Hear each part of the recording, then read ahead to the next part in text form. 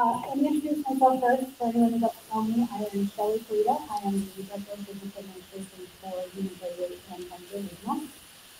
So we're going to look at, Gary's going to share the screen so everyone can see. And I'm going to walk you through the various budget iterations that we've had. We are presenting a 3.26% increase tonight, which is just over $166,000, and we'll talk to discuss that. So we start the budget process by taking input from key stakeholders, so principal, administration, directors of various departments such as special education, facilities, IT. We take all of the wants and needs, put them together, and then start developing the budget.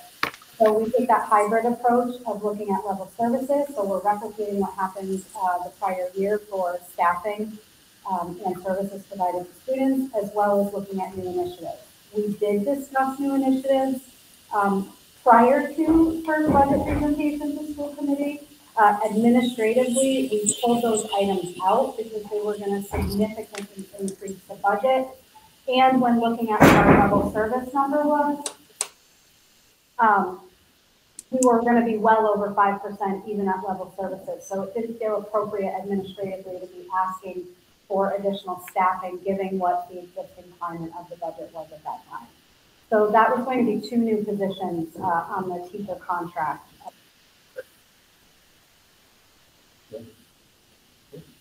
To support students, staff, and faculty and staff, or families within the district. We pulled those out. Looking at level services, again, we replicated all of this existing staffing and programs. That includes an increase for wage obligations, non-salary expenditures that account for inflation, and then any adjustments for revolving fund revenues. So we help supplement the budget with other funding sources, such as grants and revolving funds. When those funds cannot continue to carry our expenditures, for example, Deerfield used to have a stronger, I don't want to say stronger, you can think that's the wrong way, used to have students coming into the school for the special education program that would be tuitioned in from another district. So that district was paying us tuition for the students. We no longer have a student enrolled that's paying tuition in that way. At one point we did, we had used those funds to help pay expenses. Without that revenue, we can no longer continue to pay those expenditures. When that happens, you have to find another place to fund those costs because they're not necessarily related to that student that was coming in. For example, we were bringing in $50,000 in tuition. We were using that $50,000 to help with the transportation costs, not related to that child, just generally to help fund the school. So if we lose that revenue, our revolving fund costs have to get moved on to another funding source if there's something that has to be maintained. So that had a significant impact for Deerfield this year, between various changes in the early childhood fund, the special education fund, and then seeing a decrease in our school choice revenue coming in. We had to pull $182,000 off of those revolving funds and put those onto the general fund. That's a significant amount for a small school to tackle. On top of wage adjustments for COLA, which based on our contract for ISD teachers this year is 2%, plus step increases and any column movement for anyone who was advancing their degree, as well as non-salaried staff. So administrative staff, secretaries, custodians, food service, central office, all of those wages are built in. That increase was $162,000. And then we had a $20,000 increase for non-salary facilities related expenses. Those were for existing expenses, basically like the trash line has been over budget for several years, for example. So we're trying to right size those accounts and fully fund properly so that we can pay for our expenses. So those pieces at level services increased the budget by 7.15% or just shy of $365,000. Which is why we pulled those new initiatives off, even though that the administration felt they were really important needs. This starting point was significantly higher than we've been in prior years, and a very uncomfortable position, not one that we would want to bring to our towns necessarily. So we started to do some work to make changes. So the second draft that we discussed, I believe at the February meeting, included some reductions. They were both natural changes that happened. So we had a personnel change to the resignation, and then a change in transportation costs after looking at existing routes for next year, what we were going to need. We knew that there was some coming, and we were able to reduce transportation down. So those two pieces helped us bring the budget from 7.15 to 5.25% increase. Again, level services, no new initiatives, just covering our existing staff. So for anyone who listened to the February meeting or was here in person, there was lengthy discussion about the budget at that meeting and how we continue to bring down the 5.25 because it's still significantly higher than the school has been in many years. And it wasn't a number that we were comfortable moving forward with. So it forced us to look at our options. And the largest conversation at that meeting took place around enrollment and the number of class sections per grade and reducing staffing in sections based on enrollment.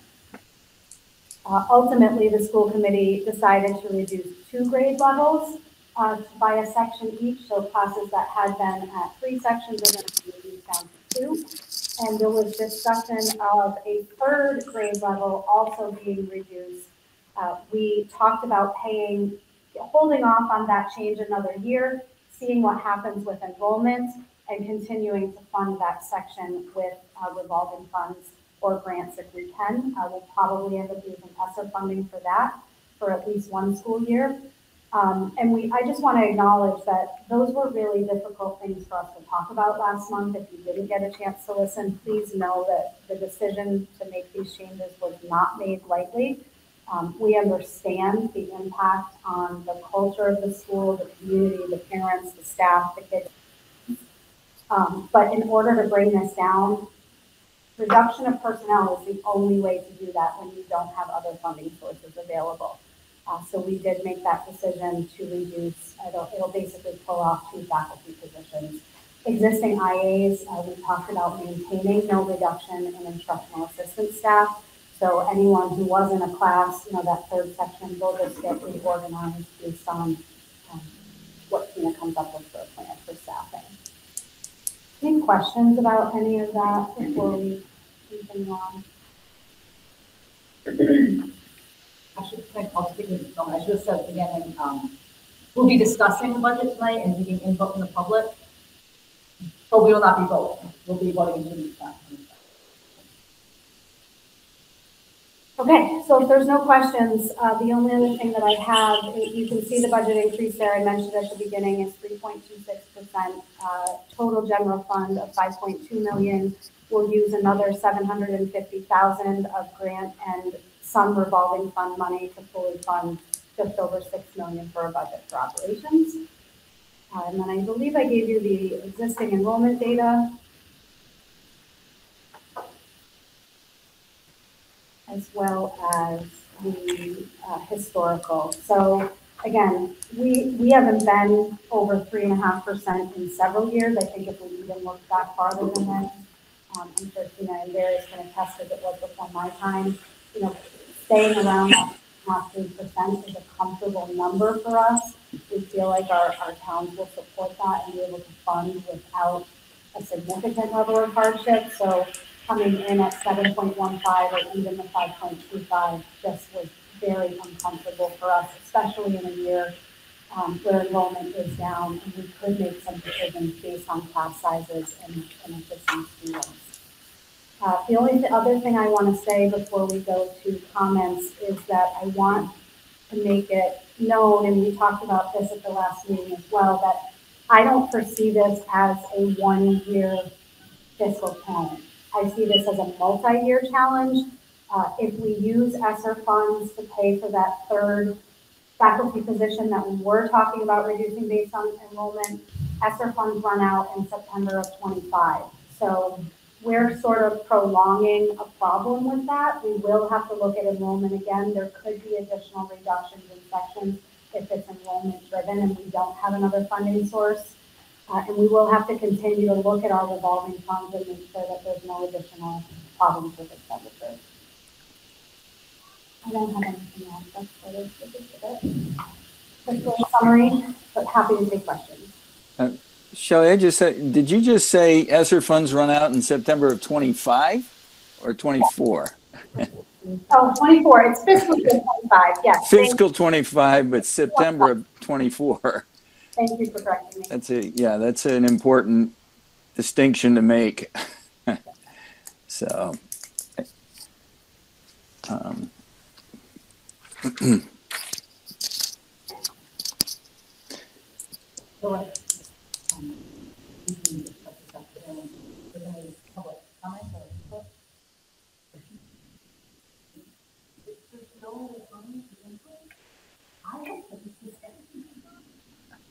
I can't.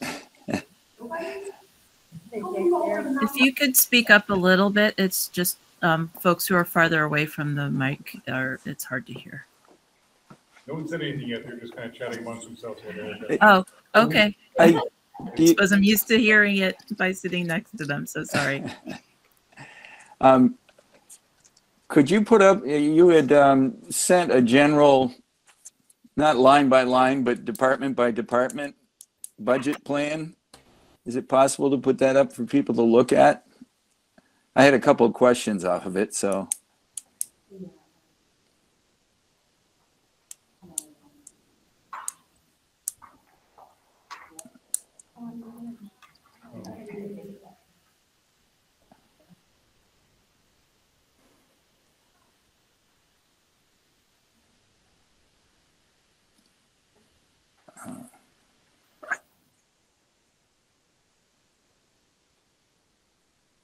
At least I thought you did. Yeah. It's coming. We're getting. Oh, okay.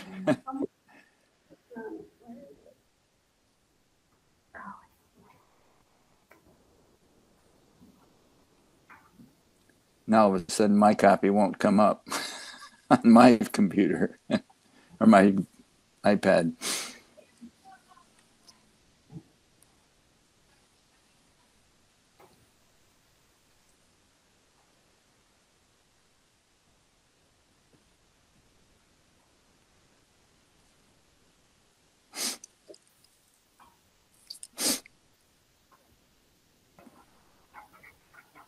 Is there something in particular, Ken, you want me to go through, or? Sure. Well, I just had jotted down a couple of things on the numbers because the numbers don't provide, there it is, because the numbers don't provide a lot. I mean, I went back and answered some of my initial questions just by looking at the current general fund summary. But I did notice testing and assessment has about a 7.5% increase. It's kind of just a question of what might be involved in that kind of a number. It's a $5,000 increase on a $70,000 budget.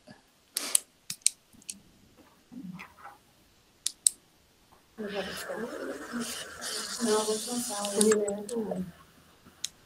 Oh, 20. Are you looking at 2720, that testing and assessment line? Yes.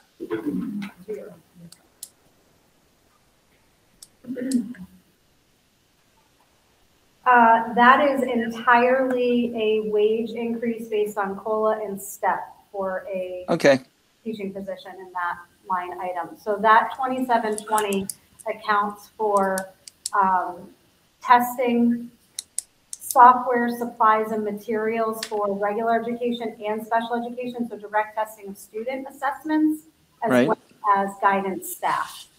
Okay. Thank you. I thought that might be what it was, but without the detail, I couldn't tell. So the thing that inflates the salaries over the 2% is the step increase. Oh, absolutely. I understand that.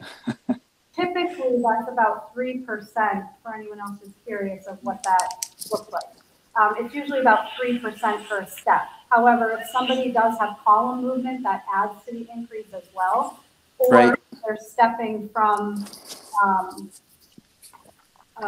13 to 14, there's a significant increase there because we sit at step 14 for so long. That's why that's about 7%, as you said, is because that step is in there as well. Sure. What else you got for me? I should probably know exactly why, but is transportation really going up by 88% next year? I can't remember why it would be doing that. So we moved some of the transportation expense off of the revolving fund because we no longer have special education transportation revolving money coming in. Right. There is an increase to costs. Our routes are costing us more, but it's primarily because we were paying $60,000 from revolving, and we can no longer do that. Right. I just think for the public, it's important that they know that, and wanted to make sure. I noticed that you've left heating flat for next year. Are we under budget this year?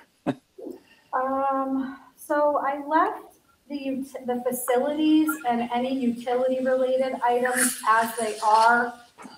One, I may have increased them in that initial budget that we had, but we brought some of those back down to try to bring the budget number down.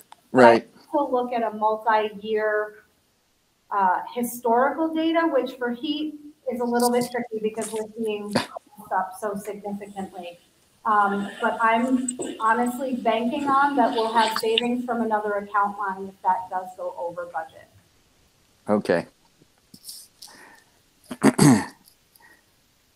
And another one that I didn't see the level of detail on, I got a partial answer when I looked into the general fund this year, but building security has a fairly significant increase as well, about 72%. What line item are you looking at? Unfortunately, I took all my notes off of the document you have there, and I can't pull it up on my iPad here. I don't know what I did wrong, but it's not coming up for me. 25 is the number. Thank you. So that is the testing and inspections line. So that covers the Siemens contract that we've talked about repeatedly, moving to this from building general repairs. So that's the true cost of that contract. Right. Yeah. I just, and my memory is good, but it's getting shorter and shorter, and I couldn't remember what we were moving there, but I knew something got moved. Great. So, and those were my primary questions coming out of it. Great. Thank you. You speak loudly or if you want to move closer? No, that's okay. I can speak up. Jim Cambias, I'm on the Deerfield Finance Committee. I seem to be the only member here tonight. Would y'all mind breaking down the paraprofessional, the section 2330, the instructional assistants? Because how many classroom assistants and, forgive me for not knowing, what is a KIA? I assume that's an assistant as well? Kindergarten. Okay. How many individuals do these represent? So we have 28 instructional assistants in the budget. And that is high, not because we added positions, but because we moved IAs off of some revolving funds because we couldn't carry them. So early childhood and school choice revenues are expected to be down next year. So in order to not overspend too much on what we're bringing in, we shifted that expense onto general fund. We have not added any new instructional assistants in this budget. Well, in fact, I wanted to ask as a follow-up, since you're reducing the class sections into the grade level, will that be reflected by any reduction in the assistants? We are not reducing our number of IAs. Currently, there are not enough IAs budgeted to have at least one per classroom. Several of our IAs are in one-to-one positions where they're dedicated to a specific student based on an IEP. And as a administration and school committee, we felt really strongly, even with the reduction in class sections, that it was important to keep our staff maintained so that the teachers and the students have the support that they need, given a significant change as well. And Yes, I don't know if Tina could, But, I'm sorry. so with the consolidated classroom, class sizes are going up as well, so it wouldn't make, it wouldn't be effective or efficient for us to redo our hours.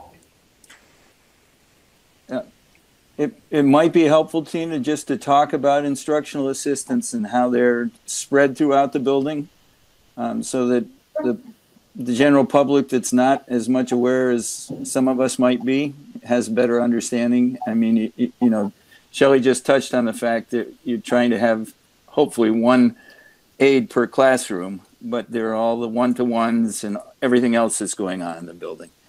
So our philosophy is a multi-tiered system of support, and so having an IA in every classroom will help us to meet every student's needs. Right now, we're not set up for that. In kindergarten and preschool, 8 of our instructional assistants are down in that end of the school. I say that end of the school, over there. It feels like it's forever to get to. We have, I believe it's like 3 in our 1-2 hallway, which is 5 classrooms. We're pretty thin right now. If you were to ask me what my opinion is, and we have a couple IAs here, I'm sure they'll tell you the same thing as some teachers. We have 4 down our, no, 2 down our 3-4 hallway. We have a LEAP program here, which is students that may be out of curriculum or have multiple disabilities, and therefore they're staffed at a higher level. And in our 5-6, we have a little bit of a heavier group in our 5-6. There takes a lot of energy. And so we have 4 IAs down there. So, like, when we consolidate classrooms, we're talking about, just for the public also to know, that we're talking about class sizes right now that are 12, 13, and going to 19. With that shift and different profiles in the classroom, we're anticipating that we're going to need some extra support too to service them academically and social emotionally. All right, thank you. You're welcome. Thank you.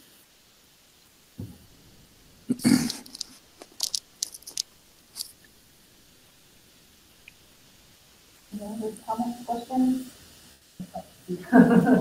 So is it better if I move? Oh, I didn't see somebody else. Sorry. No. I saw you for a second. That's okay. So should I move to where somebody can hear?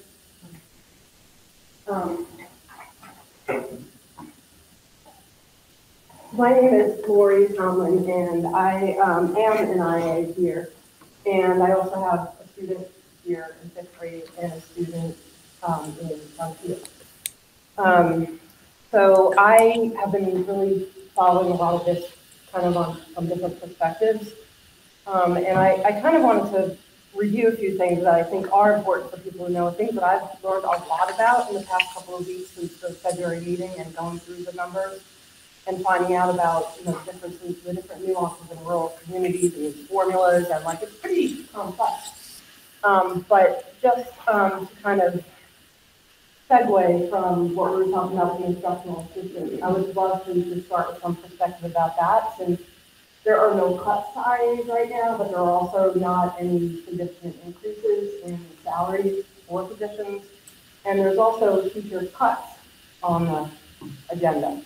And, I feel these really personally and acutely, and so do so many of the people I'm working with who I hear every single day, but don't kind of feel like they're knowledgeable enough or secure enough or whatever that they want to come and express their stories. So I'm going to take the liberty of speaking to some of what we deal with and are thinking with this budget. To start out with the teacher cuts, I work directly with a couple of newer teachers who feel like they're working sort of on the chopping block. Whether that's true or not, I think there's some like, oh my gosh, am I going to have a job next year? And that's really stressful and really awesome teachers that I can't even imagine them not being here next year. So that's one thing, and those cuts are happening, as you know. The instructional assistants, the Massachusetts Teacher Association Union has been working really hard on some incentives, and increasing pay for IAs is one of them, and that's a whole other kind of agenda thing to talk about. But I just want to share some of the stories of IAs that I hear every day. I have, called friends, colleagues, whatever, that I hear them like, I have $7 in my account until Thursday. My electric bill went up. How do I figure this out? And they're literally on their lunch breaks on the phone with Eversource, trying to like figure out how they're going to make their next payment. They talk about, roommates. They always have to have roommates. And when one roommate leaves, they scramble for another because they can't afford to live alone. I'm in a 2-income family, so like I'm okay, and I have my kids. Like these guys are like, I can't have kids in a place to live. Like they don't have the salary, so they sit there and they talk about, should I go work at a party, or should I just get like a drag and click type of job that pays a lot more than this? But I really love this, and I'm talking about people who are not only great at their jobs and that are so supportive of the students here, and the students adore them. But I mean, some people have master's degrees, some of us have doctoral degrees. Like, we are really working hard and intensely in really significant roles. And these people, a lot of them are working 2 and 3 jobs. They come in early and they do before school, they go to a different school after school. They work at, I don't want to say, because I don't want to, invade on anybody's privacy, but they work other jobs at night in addition to what they're doing, just to make ends meet. I have one IA colleague who also has young kids, and she's exhausted. She's working all day and still has, kids at night. Three jobs, and she's in a 2-income family and has kids, and she's like, I'm just so tired. And they're at their breaking point, and now they're looking at class sizes increasing, and they're like, I don't know if I can do this anymore. And that really hits at the core of this school. And we have incredible support from Tina and our administrators, and there's always talk about self-care and teamwork, and we juggle and we work to make it all work every day. And this has such a strong team here. And where it shows up mostly is in the students, because we do see their progress. And that is what keeps us going. But there are a lot of people who feel like on the edge of what they can live on anymore. So those are just some of like the human stories, and I can go on. Those are just like top of my mind stories. But then we talked about this fair share amendment. A lot of us kind of rallied and worked towards that, and we're really excited when that passed. And the February meeting, like I wasn't expecting a big fair share amendment windfall. Like I knew that we were still going to have to advocate for allocation of those funds. But I was kind of like, okay, well, I didn't think we were going to go backwards. Like I thought, okay, we're still here, but we're going to move in this good direction. And then I saw like cuts and juggling and ESSER funds and all that. And thank you too for all the juggling, because that's horrible to have to do that every year, cut things together. And it feels like we always come back to that with education. We're always the ones having to pass it together with not enough funding. So here's that FSA, and we found out we're not really going to be recipients of that. And you know what? I don't begrudge the people who, the schools and the MTA, the transportation people who are getting the funds. I'm psyched for them. They need it. I want everybody to have the funds. But we still have to be funded too. That doesn't mean that it shouldn't be zero sum. And it's not just the FSA, right? It's the SOA, it's all the things. And Massachusetts prides itself on education, as we should, and I should know, because I come from like number 49 state. And yet the state is sending so little really to our town and our regional school that the town then has to pick up the rest. And so I get why the finance committee and the town is like, oh crap, because we have a lot of other expenses, and I'm a taxpayer too, and I don't want my taxes to go up, and you do that with anybody else. So I get that. And I really so badly want people to understand that we as a community are in this together. And right now, nobody's happy because taxes are going up, we have more expenses, we don't have enough this, that. And really, it's all of us who need to rally to increase funding from the state. And why is that? Because they are really responsible for a higher percentage, and we're not getting enough. And it's not that the money's not there. The money is there in various ways. We have to get more of that money. And so normally I would be someone who says, hey, contact your reps. You gotta bring us to Boston, right? Well, our representatives happen to be awesome and are on board with this. So So for anybody who doesn't know, Natalie Blay and Joe Comerford, I'm sure everybody here knows, but like a lot of public doesn't even know who represents us. So I'm here to tell you that these people are so involved, are so on board. I found out just the other night how when they were new, this team got them all kind of caught up on things. Then they did this whole commission study on sustainable rural cities, and now they're moving forward with trying to bring that to the legislature to say, this is what it's going to take to have sustainable schools in rural communities, and this is what we want. So thank goodness we have like a community who really is cohesively wanting all these good things, and these representatives who are actually working for it. Like that's a lot of miracles right there. So we have a lot of miracles, and we have a strong teachers union also working for these things. So these things are good. What we need to do now as a community really is figure out ways to support our representatives in the bills that they're implementing or introducing to be brought to committees in the legislature and passed. And they're kind of at that point right now that they both are writing these bills, and they're coming up. And I think they named it right after the commission that asked for sustainable future of rural schools. And so we need to get things like that passed. They're asking for $16 million more dollars in rural funding. Right now, we're at about 5.5, and the new budget from the governor that just came out is allocating 7.5. They're asking for 60. So that is enormous. And whether it's going to be on, right now or over a couple of years, I think that's maybe on the table. That's a lot of money that can change a lot of things. Now, are we going to be recipients of that? Because we're in this weird place of other schools around us have even less money. And so again, we want them getting the money, but we want them too, right? So it's that formula thing again, which I'm not even going to try to figure out, but yeah, you. But that formula helps us, kind of puts us through the cracks. So what's been successful in the past from what I see and hear is sort of like communities banding together with other districts and kind of having like a coalition to take to the state and demanding that we get those bills heard in committees and passed through committees and approved. Because that's a whole other political thing I won't get into, but some of that stuff doesn't even come up for votes, and when they do, it gets shot down. Well, why is that? Corporate lobbyists are there with the bigger money and the bigger lobbyists, and they get their stuff done. So we need to say, hey, you know what? You're here to serve our communities with our tax dollars and us, not the corporate interest. And I don't think there's anybody who doesn't agree that that's where a lot of the money goes. So, and if you do disagree, well, go ahead. But so my thought, and thank you for all the time, but I think this is really important, and I don't think that a lot of people in the community and even people that I work with kind of know where is this all coming from and how do I do it. They feel overwhelmed. They're working 3 jobs. They don't have a lot of time to research this stuff.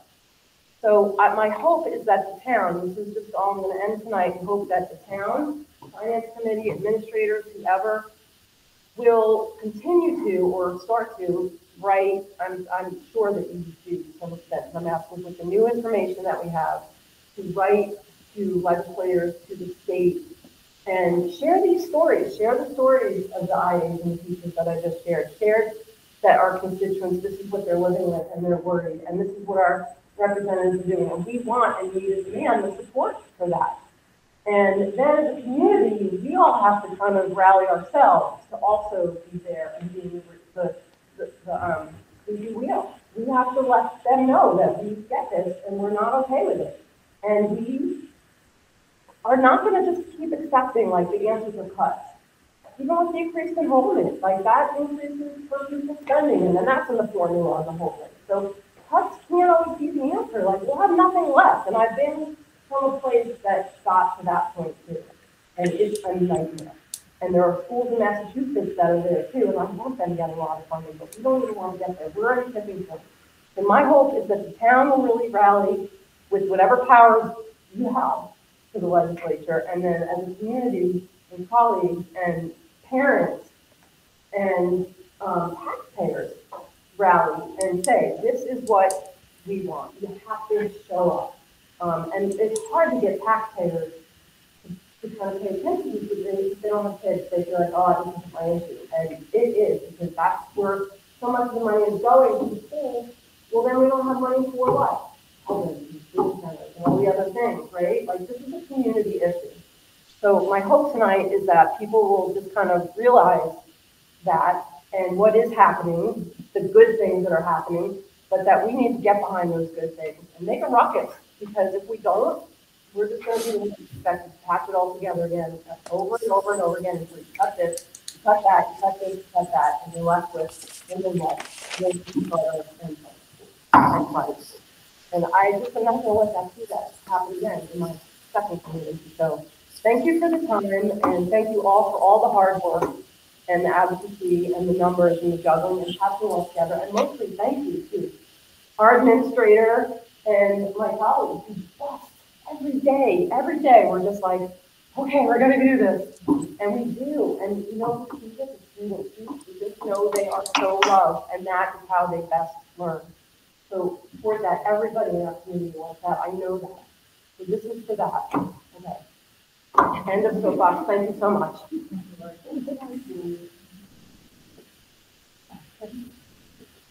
Yes, Skip Olmsted. I serve on the Deerfield Capital Improvement Committee, but I have several questions here on enrollment data. For 2019, you're showing 323 resident students. For 2022, 278, decline of give or take 15%. Is that, what's that attributable? What was that attributable to?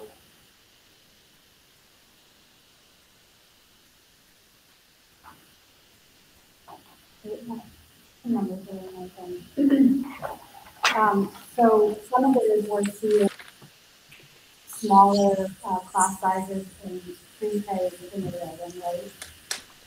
Yeah, enrollment is down in pre-K and kindergarten. We went from 3 preschool to 2 preschool classrooms, and this year from 3 kindergarten to 2 kindergarten classrooms.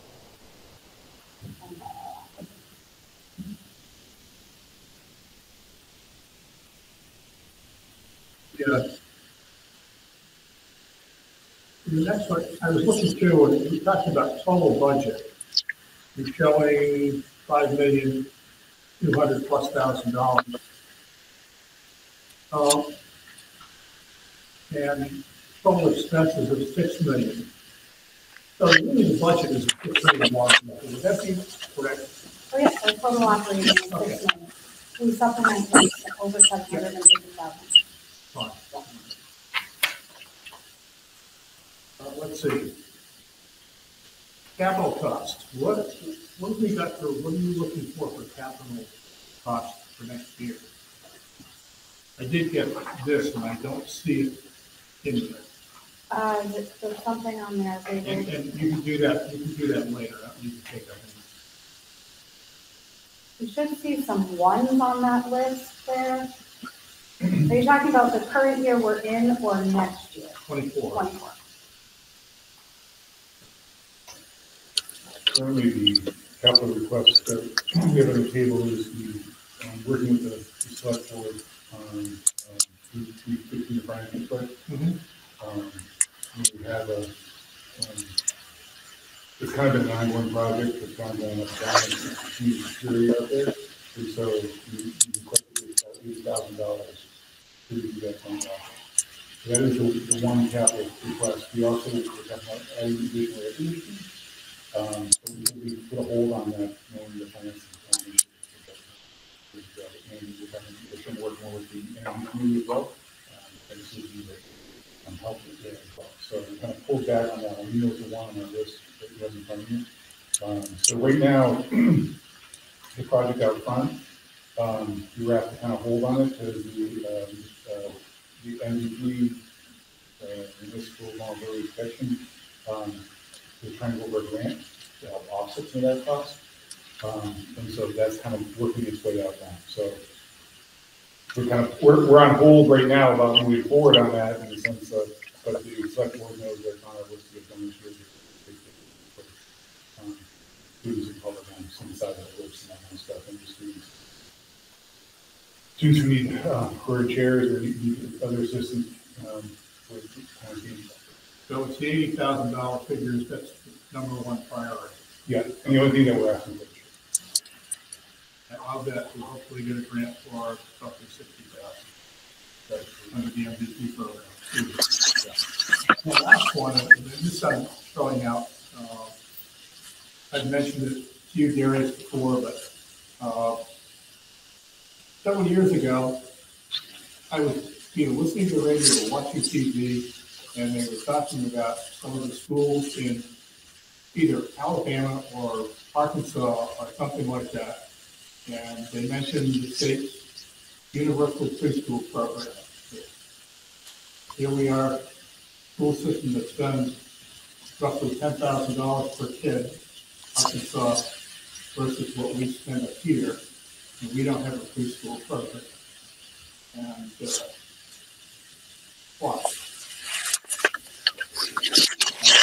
I'm not looking for an answer, but I would really like to see the school committee and the administration take a look at it and at least come next year to the finance committee and say, look, here's what our programs cost. We could add universal preschool for these numbers of that.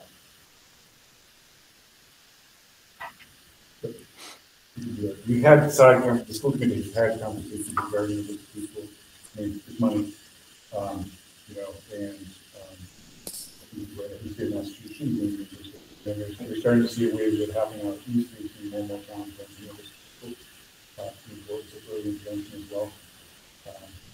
So, and I would probably additionally, if I were looking for a town to live in, and I've got a choice between a town that has a preschool program and one that doesn't, that kids obviously,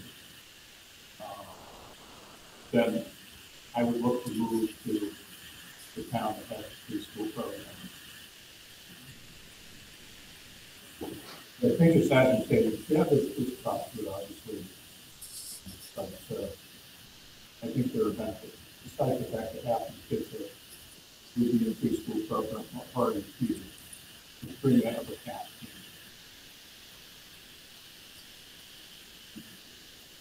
I see a hand raised.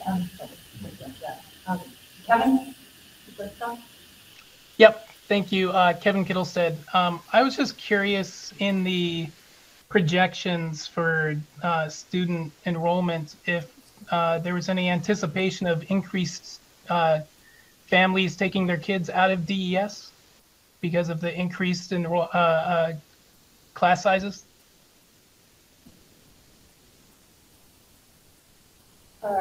Everybody's looking at me. I haven't heard anything, but our class sizes are going up to 19, which is not an unheard of class size.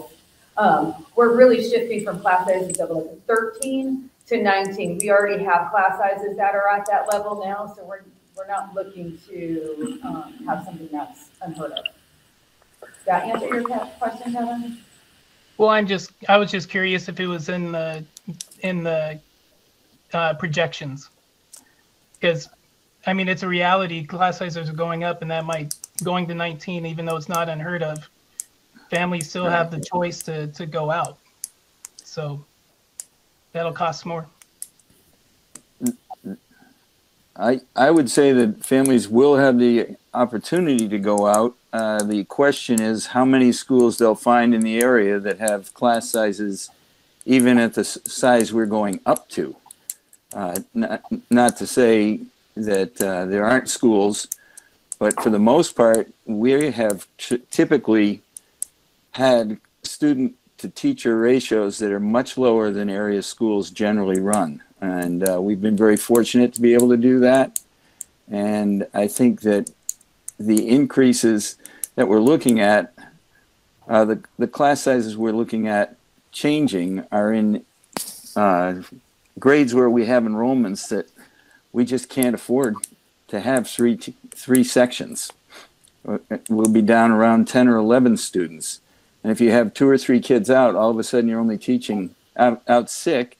You're only teaching 7 or 8 kids a day or 7 or 8 kids, and it's difficult. I can't speak as a teacher because I'm not one, but in my past role as an administrator in another school, when we got down to smaller class sizes, there are other issues. So it's a balancing act, but I don't think we've put those kind of any projections into the possible numbers that would leave. So It might be good for me to also clarify that in kindergarten, this incoming kindergarten, we're looking at having a class size of 16. We're not looking to fill the classes, particularly in the lower grades, with 19. With collapsing some of the classrooms for these budgets in the upper grades, in 5th grade in particular, the incoming 5th grade they're going to be going to 19 in the upper grades. Our philosophy is to have smaller class sizes in the earlier grades so we can have more targeted intervention when it's needed. There is a class size of kindergarten this year that was, it was not anticipated that we would have 19 in that class, because things happened and unfolded that way. That class, we are looking at breaking into 3 sections in 1st grade, and 2nd grade may have 2 sections. So our goal is to keep all the class sizes smaller in the lower grades.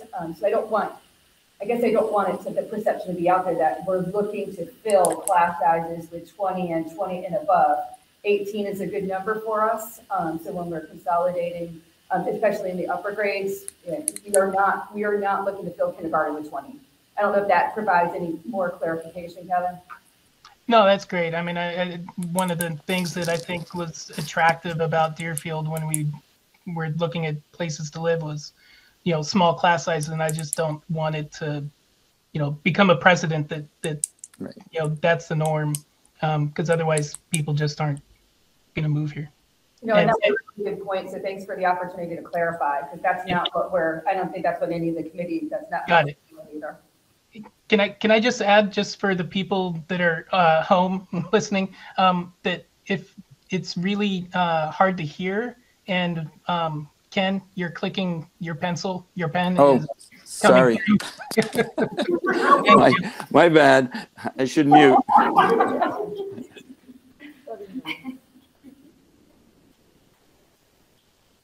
All right, thank you, Kevin.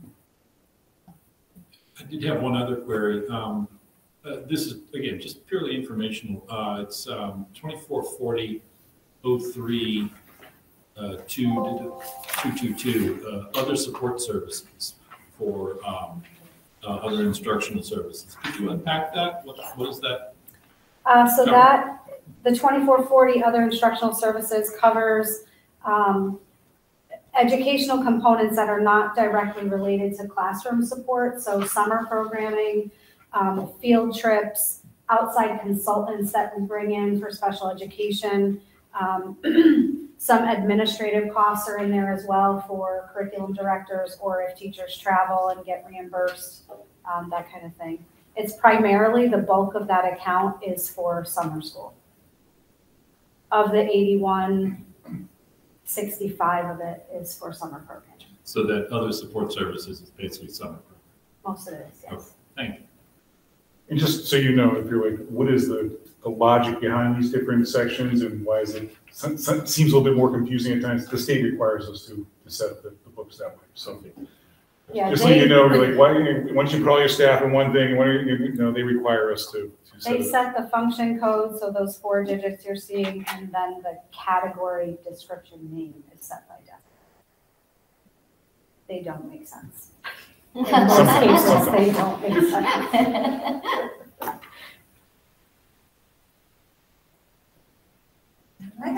I'm sorry. This is more informational, and goes a little bit to what I think Kevin was saying, even Skip. Do we know why the enrollment, the special ed choice in enrollments have come down to the point where we don't have anymore? I mean, one of the reasons why we moved to Deerfield in the first place is because we knew it was a great school, especially for special ed. And so, I mean, it doesn't solve any problems. I'm just curious to know if anyone has any ideas about that.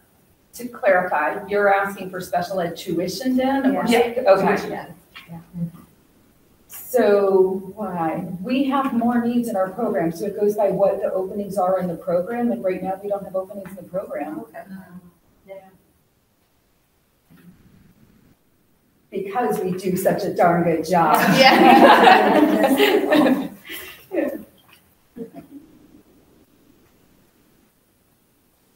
If I could follow up on that, Tina, the Deerfield Elementary School was one of the first schools in the area to start looking at special needs students and ways that we could support them and not have to send them to programs outside the school. So as Tina was just talking about, we have programs in the school. There are programs throughout Union 38 that have grown. I think initially many of them started in the Deerfield school, but have moved to the other schools to provide the services, and it enables us to keep students in our own schools and not have to send them out and tuition them elsewhere. So just thought I would add that. We still have a very strong special education program in the schools. You can kick me from that, let's say this, but you have to kick me hard and quick. We have had offers, we just can't. So it's not that we're not an attractive school, or that the schools are not looking, or other schools are not even looking for us to take students. We don't have an opening then. So I'm guessing that the reason we don't have openings is because we don't have money, because we don't have the money and the staffing and. Actually, we expanded, if you want I'm to just take it, curious. take it. No, you say, Okay. we have residents with higher needs. Yeah. We have residents with higher needs. As a matter of fact, for the first time this year, we have 2 teachers in that program. So, but it makes it, those programs are expensive, and so it is a big hit on the budget. So while we have 1 or 2 students, for just 1 student, you're talking about almost a percentage point in this budget. The cost of that tuition coming in. Right, and I guess my follow-up question about funding for special ed, I assume that does the school get extra funding from the state for students who have special needs for that extra funding? Yeah, so any money, something's called circuit breaker. And so basically when the expenses go beyond, I think the circuit breaker number is right around $45,000 right now. So when our expenses go over $45,000, then that kicks in. And so we pay up to $45,000. The majority of the time you're going to see that is when we place students out. And there are students, we do have students that are placed out that, we just can't make their needs here. And so we have to pay up to 45, and then they will pay us the following year. So it's kind of a delayed thing. And it's a delayed coming off your books when that student, goes on to the next grade level or ages out of Deerfield. There's a portion of the Chapter 70 formula as well that accounts for special education students, which increases slightly what you receive for funding based on your special education needs. And then any school choice students that are coming in, we get the direct cost of whatever special ed services they receive in the building. So if you have school choice students receiving, let's say, speech services, there's a grid that we report that to the state, and then we get payment for that.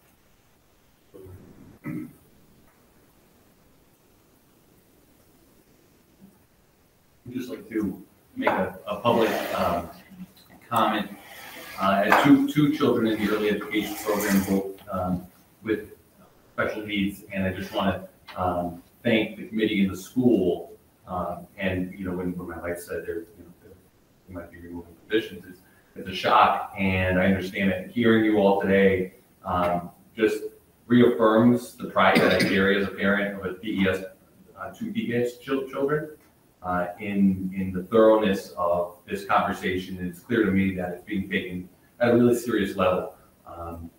The thing that I think about, I don't know if it's possible, if it exists now, modeling the anticipated volume of students coming into programs for the anticipated years, and then creating some transparency internally for staff so that those anxieties that were mentioned beforehand, those could be addressed in ways that are very clear. And if the threshold is 19 students per classroom, and the models are trending towards a point where there may need to be cuts. It's better to get out in front of those because the rubber mill is pretty small around these parts. So I think clarifying that point where that this is not to do it with all of the classes. This is part of just necessary expenditures, but being able to predict that and then get in front of the communication, I think would be really helpful. The only other suggestion that I have, and this is a little bit long-term, but looking at grant opportunities for part-time educators, perhaps some innovation funds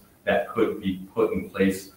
So it's not full-time classroom teachers, but they're supplemental educators. I know, I think about Sumner Ave School in Springfield. They have some really strong K through 5 programs, and I know that they bring in some grant-funded educators that do a lot of great work. So if we're looking at cuts, but we still want to continue to enhance support, that might be an opportunity. I don't know if it's already being done, but I put it there.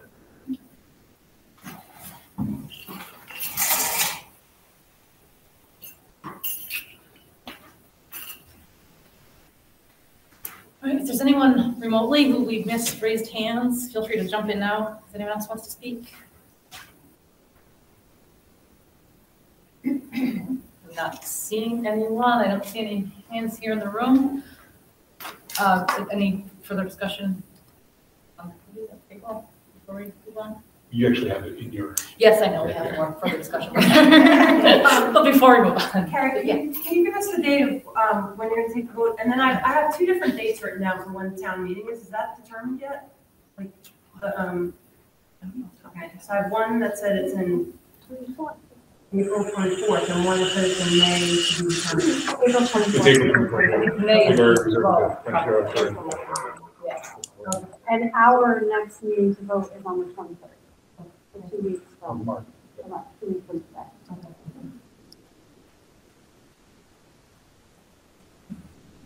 If there's no further comments, I would close the public hearing portion of the meeting. And we'll move on to our regular school committee business. Thank you for everyone who came. I have a fantasy of every now. We don't have to stay for everything. Our first order of business is to review and approve the minutes from February 9th.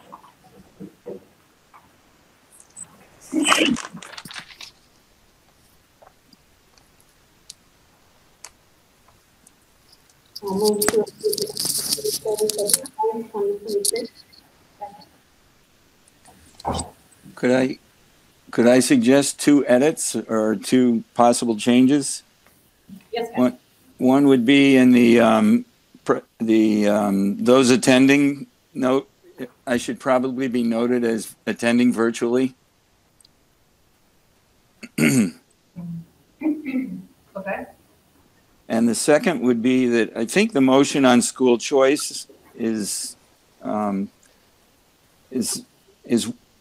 worded a little awkwardly. I'd like to see if we could say a motion to participate in school choice for the fiscal 2024 year as recommended by administration, with available slots determined when final enrollments and staffing levels are reached.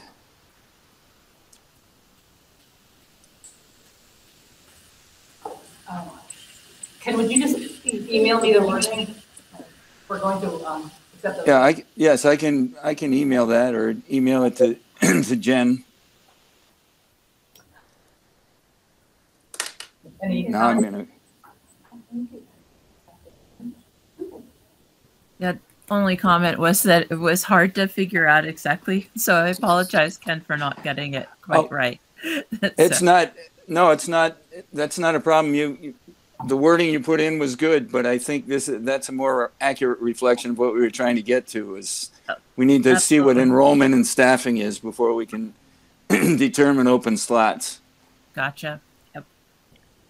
Great. Do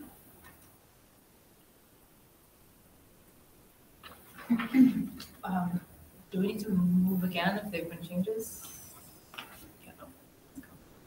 You do it with the change. You do it with the changes. So I we'll move accept the changes. accept the minutes of February 9th, 2023 with the changes. with and recommended. Okay. All right, so we'll vote to accept the minutes with the 2 changes that Ken suggested.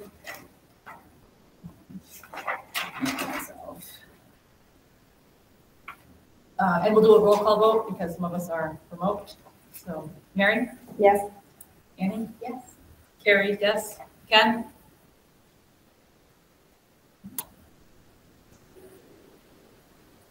We didn't hear you, Ken.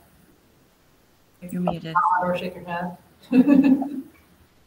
Sorry, I muted. I was clicking my pen again. So, Do you vote to approve the minutes? what's that? We're voting to approve the minutes. Or Yes. Yay or no? And I said yes. Okay. Erica? Yes. Okay, thank you. All right, next up, the financial statement and warrants. There were 11 warrants signed electronically since the last meeting, totaling $115,928.34. I did send you out the expense reports. There's no significant changes. I am working with payroll on some adjustments for the teacher line and the IA line. We've moved around some funding sources in the current year.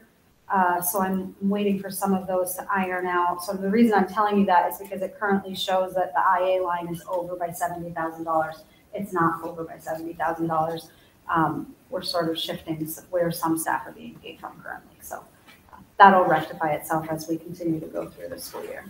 Otherwise, I don't have anything to comment on that's new significant changes. Thank you. You just answered the 2 questions I'd written down. So the only other one I had was, I noticed under school choice, the out-of-district tuitions are over. I may have missed something in prior meetings, but we're over by about $40,000 in out-of-district tuitions. Yeah, I think that's a funding source. Just the purchase order got done wrong, Ken. I have to work with Karen on cleaning that up. It was sort of one of those ones she brought to me and was like, I gotta get this bill in. And I said, book it to that line for now and let's clean and move it. So I'll connect with her to clean it up before next month if I can, or have a better answer for you if it actually is overages. Okay. Thanks. Sure.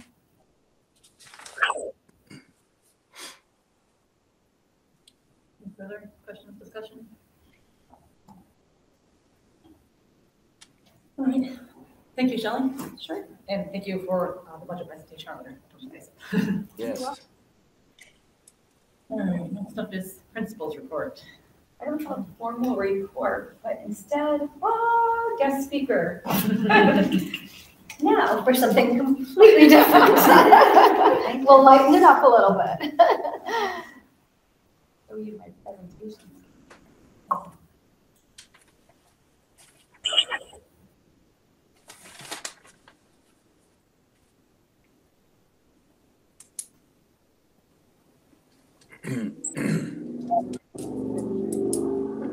So just a brief introduction. I'm Jillian Andrews. Some of you know me, you've met me before. I've been here before speaking a little bit about something that we have as a school-wide initiative. And so this is a research-based high-impact strategy that we're using this year in our school. And we've been doing some professional development around it. And many teachers are including this in our day-to-day instructional practices. So we're just going to spend a minute. I think the last time you met, you heard Kristen talk about what success criteria looks like. And it's always fun to see students and what it looks like on the ground.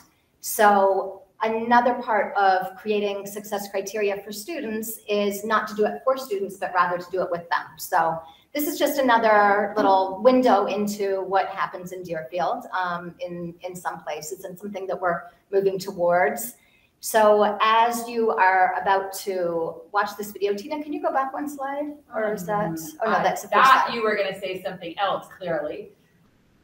Maybe, I thought there was a slide before this. Or no? No? that's it, oh. Sorry. So just as a reminder, while Tina's getting that up, so success criteria, just as a little reminder for people who are not educators, success criteria is something that we all do in our lives. So if we're thinking about how are we going to lose weight or how are we going to have a healthy meal, we want to set success criteria up for ourselves. So if we don't know what our goal is, if we don't know what the target is, then you can't reach the target. And so we have learning intentions, like this is what we're going to learn today.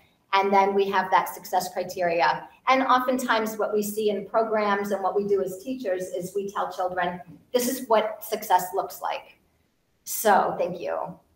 So when we do that, it's a powerful instructional method where our students are really clear about what they're learning, but what can lift the level of that for students is to co-construct that criteria with students. And so what that does is allows us to do the following. It allows us to experience a truly student-centered approach to success criteria.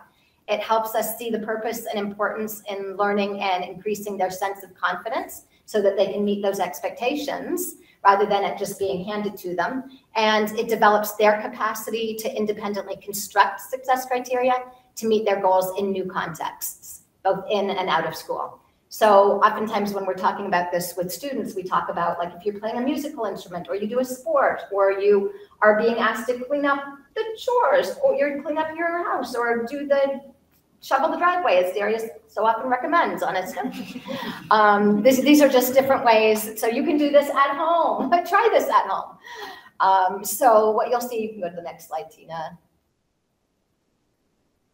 So as you watch this, I'm going to ask you just to engage in this a little bit and take a mental note of how students are able to do the following, how they can discuss the criteria that they're creating, how they're able to answer the teacher's questions when pushed to defend their criteria, how they're working together, how they're engaged and motivated, and what else. So what you'll see here are some sixth graders who are working on some reading, writing about reading. And one of the problems with reading in terms of assessing it and teaching it is that it's invisible. We can't see. With writing and with math and with social studies and science, you can see it, it's very visible. There's a product, but with reading, they're doing it quietly. So teachers try to make that learning visible.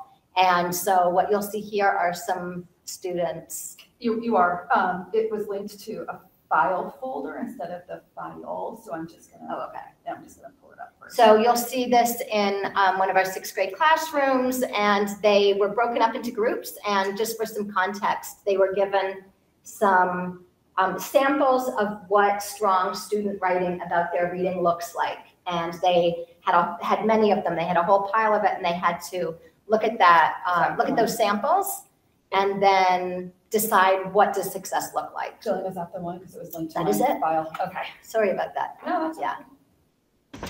So tell me a little bit about what you guys have been doing. You've been looking at some samples of some work, some sixth grade writing about their reading, right? And who wants to begin? Who wants to tell me about some of the success criteria that you've already found? So first we have the ones you came up with, which are be creative using graphics and color, and then the make our writing legible. Then we came up with three more. We can unpack our work and say more about the main topic. I don't know how to read. We can give background info and tell the person how our problem happened in the first place. Wait, when you say our problem, what do you mean by that? You're kind of like your claim more. And how, like why X. Just like background info. So are you thinking that your entries should have a claim to it? Or like a topic that... They should. Like you should always... It's good to have a claim that the reader knows what you're talking about. Okay, great. Also, the background information will support that. Beautiful. And the last one we have is we can make people get hooked and interested in the book you're studying. Great. And that sort of happened just now, right? Sigrid, can you say a little bit about the entry that you were just looking at? There's the 57 buses. It seems really good because there's like stereotypes, bad influences, and it seems like drama-filled almost. And also it seems that they could write a lot easily and come up with so much stuff to work with by just do two characters. So that's a little window into why we're all here. Thank you. Joanne. Anything else to report? Or Jillian has. Oh, I got more. Next up, we have public comment. More public comment. If there's anyone here who has more to say, or remotely, who wants to contribute. All right, here are none. Move on to unfinished business. First up is a capital update, which we got a preview of. Yeah, basically, it was what I was talking about earlier. We're having discussions about the MVP grant. They actually had a meeting this morning looking at the front entrance. And so we're putting that together and we'll see what. Not much into it. All right. Thank you. All right. And another conversation regarding the budget. What has more to say? Anyone? More thoughts on the budget? One more time. Just to express my thanks, or the thanks of the committee to the administrative team and the DES for putting together a very thoughtful budget and going through a time-honored process of developing a budget that we can bring to town meeting and hopefully get the town behind. So thank you to you all. Yeah, good point, and thank you, especially to people. Kelly, thank you for all the work putting the budget together. Shelley, Darius, everyone, and everyone who joined us and is here to listen and to share. Thank you. So what, we'll be voting it in 2 weeks. Is there any more budget work that happens between now and then? Any other discussions that people would like to see? That's what, so, really you've heard feedback, and if the feedback was, you got to lower, you got to do this, or you got to raise it, that kind of stuff, that's what this part of this meeting is for, you know what I mean? And because then you got to give us direction if we're going to go back and do any tinkering with it prior to your next time we meet, we'll be voting the budget. So you can of course tinker with the budget prior to voting with it, but you really shouldn't raise the budget after your public hearing. That makes sense to folks there. So another public hearing if you choose to raise your budget. Have the two finance committee representatives left? Are they still there? Only one tonight. Only one. Oh, that's right. I'm sorry. Skip's just on the capital planning. My apologies. I'm so used to Skip being on finance committee. So if we had any thoughts from the lone representative or not, Unfortunately, every town department has good, solid reasons for raising their budget for 3% and 4% and 5% when we were trying to keep it to 2.5%. Well, inflation certainly hasn't helped at all this year, so I don't envy you. Okay.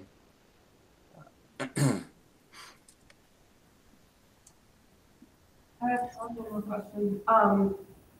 So the bill that our legislators are talking about, I did ask if any portion, 60 million would be sweet, but any portion of that happens, if that's available for the 24 year, fiscal year 24. And I was told yes. So how does that work as far as like timing, and we vote on a budget, but then if there is more money? Are you referring to rural aid? Or is it a different? It's, I guess it would be rural aid. It's with the, I don't know if it's considered something different or if it's in with rural aid. Yes, it is, because right now it's at 5, right? And it's going up to 7.5, so it's that. So does that come into our district then, or we have to wait on that? So we currently are receiving some rural aid in Deerfield. We're using it for a variety of reasons. More recently, we used it to pay for the parking lot repairs that we had done in the loop in the back of the building. So some of those funds still remain. What are we around? 30? So right now our 38.5 is 38,525 is 23. 22 is 28,000. So it just where you're talking about the big difference is if you you travel north, Mohawk got 260,000, Hampshire got 134,000, Pioneer got 175,000. Of course, they're adding them all together. They're five. But if they get a new influx of money, which is right, we don't know. We can't project because there are some years. Some of our schools. I'm using the 5 schools of our district. Some of our schools got no funding, and the following year they got money because they've changed the indicators to try to get more money to more schools. So I don't know if how they're going to affect the indicators to make more schools eligible if they give more money, and therefore there'll be less money to go to more the school. It'll be an increase, but not percentagely toward the amount they increased that year. And so when I met with, and I think I said this, you were a Frontier meeting the other night, but when I met with Joe Comerford last Friday, I said, I would like you to do something where we know you can't reduce the amount of rural aid from one year to the next by a certain percentage, so that we can say, if you can't reduce it by more than 50%, we'll just use that number so that we can use that directly to go into the budget. I mean, that would be helpful to us. So right now, we don't use that in the budget because we don't know how much it's going to be funded and that kind of thing. And so we could risk it, and some districts are risking it. They're going to say, you know what, we're going to go off the governors. We don't think it's going to go less than that. We're going to throw that into our budget. We haven't done that. And then also when Shelley talks about like, I didn't raise utilities, we'll find money. She kind of knows that these kind of things are coming in to offset that we didn't raise utilities, that kind of thing. So until it gets more stabilized, then we wouldn't do it until the next. Yeah, and we have experience with that with regional transportation, and so, Deerfield doesn't qualify for regional transportation, but Frontier does, and that number of percentage goes up and down each year of how much they're reimbursing us on that. And if you budget wrong, or there's, there probably won't be 9C cuts this year, but if they can cut that money in the school year and then year whatever. So we always usually are conservative around that number. So, and this is new funding, so we're learning more, But we won't know until after this budget's already passed, so we can't count on that funding to help supplement. I expect that we'll get more than we did, but like I said with the Chapter 70 formula at the Frontier meeting, the rural aid formula is complicated as well. Deerfield's not in the highest tier to receive funds, so even if we get more, there's a lot of other schools above us. And not knowing what that increase is, are they going to give us another 10,000? Because that's been the pattern. It helps, and we will certainly find ways to spend it. But it's not, this is part of the reason we haven't used ESSER funds either to fund salaries and wages, is because you can't rely on something that's not consistently funded, and that could potentially go away at any time. It's much like we're in the position with our revolving funds now that we're having to figure out how to pay for those things. All right, so as a school committee, do we want to see any changes being made? Or are we ready to move forward with this? Any thoughts? I'm ready to just move forward with what we have. I would just like to say that, for the record, this is, of course, not an easy decision to make. No one wants to be here trying to make these decisions. And it's complicated. It's not just the budget we're looking at. We're looking at enrollment numbers and what makes sense for the school. And then how does school choice play into that? Are we making decisions now that will affect our capabilities for taking school choice students in the future? How will that affect things? There's a lot going on. So, not a fun decision to make. Yeah, I would just sort of chime in on the same level to say that, it feels like, as Shelley mentioned earlier, we've spent a lot of time on, really trying to ask as many questions as we can to figure out ways to make this, to make it an easier thing so that we don't have to cut positions. But it does feel like we're in kind of caught in this, with forces beyond our, beyond our abilities to solve it ourselves. Like, so we're doing everything we can, I think, to make sure that we're staying we're doing what the best we can.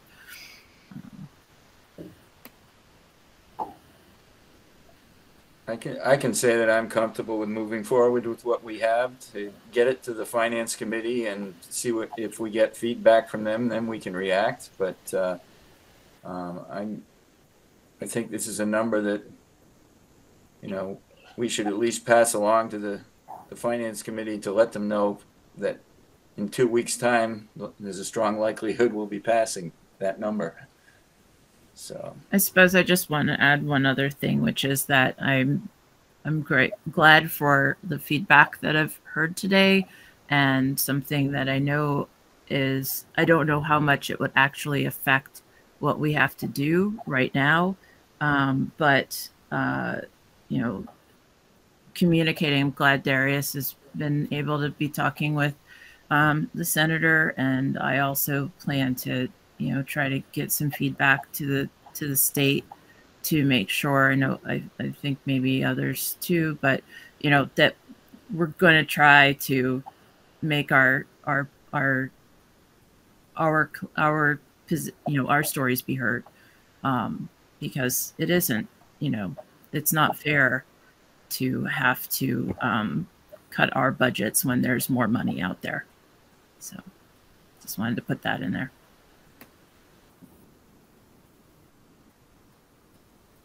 All right, so it sounds like we're ready to move forward, and we'll vote on the 23rd on the current proposed budget.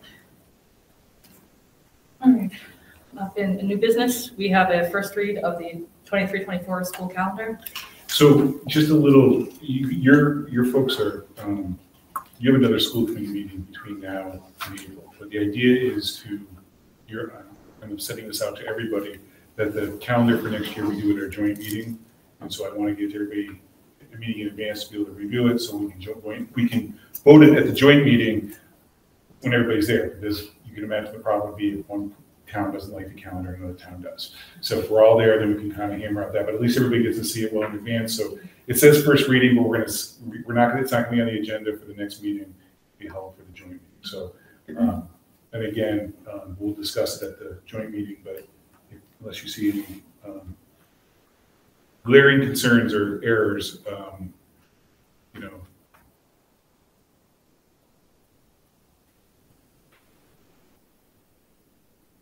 So again, it's more of a. All right, thank you. Yep. All right. And we also have a first read of the school committee guide. And I want to say thank you to everyone who put work into putting this together. Having the guide will be a great resource for new committee members and existing committee members, having all that information in one place and giving us a set place to work on. And again, that is first reading. Jessica Corwin has, she kind of half volunteered to help me edit it, and I jumped on board, and now she's full volunteer. So it was one of those like, oh, you have now editing. You know, you just like one click, you're an editor. So it was like, you're now editing, right? So you're an editor. But it is really your document, and so like I kind of got it to a point where I feel like I could hand it off. But the idea is that it's gonna be hard to have all things school committee in it, because it's gonna be like, how many times are you really gonna pick it up after you know it? But it is really, as you said, really strong for you to understand all the different definitions, all the different things you're responsible for, and how things run. And we probably will need to update it as we do more things. And the digital version has all the links so they can go way through those things. So, I was just going to comment. Yeah, thank you for getting this going, because this was exactly the kind of thing I was hoping we could have come together. And I do have thoughts, and maybe I'm not trying to volunteer myself to help, but I probably will be helping with to just, because I was just thinking things like having links or, you know, of things that are mentioned. You have there. Yeah, I was starting to go through it, and actually my question was, how much of the nitty gritty would we be going through here, or is there still time to be able to, track, give feedback and on more of the specifics? But I'm glad it's this is exactly the kind of thing I was hoping to see put together. So thank you. So jumping in on that, Erica, I did see a few little changes that could be made. So regarding editing, do you want us to forward comments to you? It was small things like in places where it's Frontier Committee. And she's already jumped in. If you haven't looked at it in the last week, she's already jumped in and did that. Okay, but I checked it earlier today, so she got about halfway through, and I think. So feel free to, if you send it to me, I'll be forwarding it to her. Okay. Or you can just go straight to her. Okay, all right. Or Can you comment? you can probably comment right on it. I think I have without editing. You can Okay. comment. Yeah, there's something about meetings, with the calendar of meetings, and it was on here. The first two days won't be enough.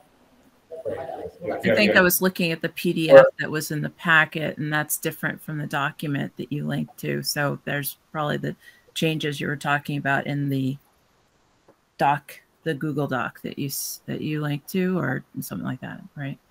Yeah, Eric, I think they were in the email that was a couple weeks ago now. Probably. Yeah. I was just realizing that there's that I was looking at a static copy of it, and that's what you're probably referencing, that there are differences that are things that have been caught up that I haven't seen because I was looking at the document. Yes, I'll often go in through my personal email account, which my Frontier one forwards to. That's where I do the vast majority of my correspondence. But then when I go to work on all the shared docs, I have to sign out and sign in under Frontier so that I can do that. But that was my plan.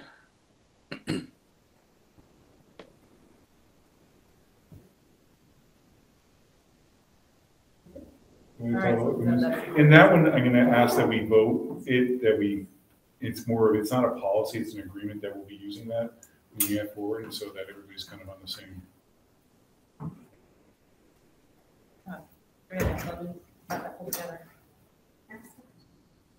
Is that document is final? Is that something that will be shared publicly? I'm thinking it could be helpful for people considering running for school committee. I can put it on the school committee website. I can put it on the school committee website, sure. Right now, if you go to people, a lot of the stuff, MASC, that's the Massachusetts Association of School Committees, they just redid their website. If you haven't been on it in the last month, they redid it like last week, or launched it last week. And they have a lot of whatever roles and responsibilities. And we're starting to link some of that, Jessica was starting to link some of the stuff in there to that as well. So if anybody has that interest, go to that site, and there's a lot of information there. And there are some differences between committees and some rules that are set by them that we don't follow, because they're just very, there's like general guidance, and then, what do we actually do sometimes a little bit different too. So we have to. I will say our committee has also just scratched the surface on, and Erica sort of brought this up a couple of meetings ago about our communication to the public as a committee, not necessarily administrations, but like us improving how we get messages out, and like some of the things that we're talking about, and eliciting some more input, like marketing ourselves a little bit more about showing the community of all the things we do, because lots of people aren't gonna like sign in every month and watch a 2-hour meeting. Understandably, people are very busy. So I think that that's something that we're working on. It's actually outlined in this manual. Like there's like a paragraph around, communication with the community. But just to try to raise awareness about these really important decisions that we're making. And the school budget is 70% of our overall budget as a town. So it's just, these are really important decisions, and engaging the public the best that we can, I think, is an area that we want to work on as well. I think you're providing a really good segue into the next topic on the agenda, which is goal setting for the committee, which is the part of the agenda where we've been talking about this.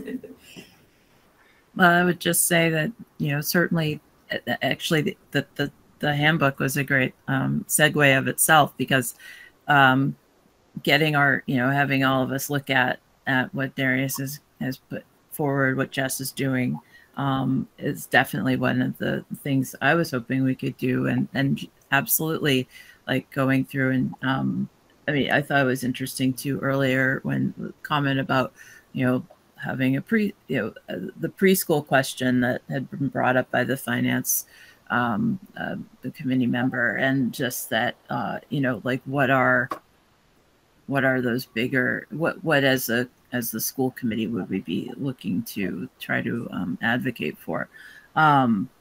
So yeah, I mean, it's all part, and maybe that by going through that handbook will also, you know, generate ideas for us and stuff too. So just keep those thoughts going.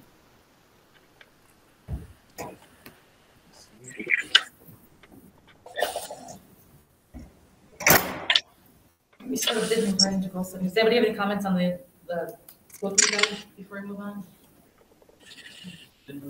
Or anything else regarding goal setting? I think I just want to piggyback on something Erica had mentioned and some of the audience also talked about. I think part of our communication is like with, you know, with the public and getting as much community input as possible, but being strategic as a committee about how do we really advocate with our representatives. I don't know if that's as a unit or as individual school committee members or what the best way to do that is, but it is part of, and I think the language we used was really nice, was we're in this together and we all have a piece of the communication bullhorn, and how do we sort of talk with our legislators at all different levels. And I do think we have a responsibility to try to be cohesive as a committee in doing that, to try to get our needs met. And then obviously, hopefully the community will rally too to do some of those things. But I just wanted to highlight that, given the discussion that we had today around funding, how important it is to get them on board. And that sounds like a good goal. I think that's a great point. Thank you.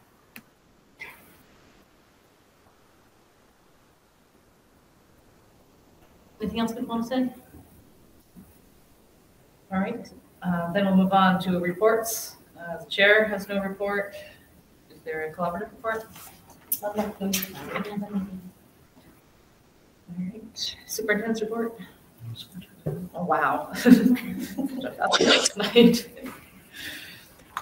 All right, there's no executive session tonight, so be looking for a meeting to adjourn. Make a motion that we adjourn. Second.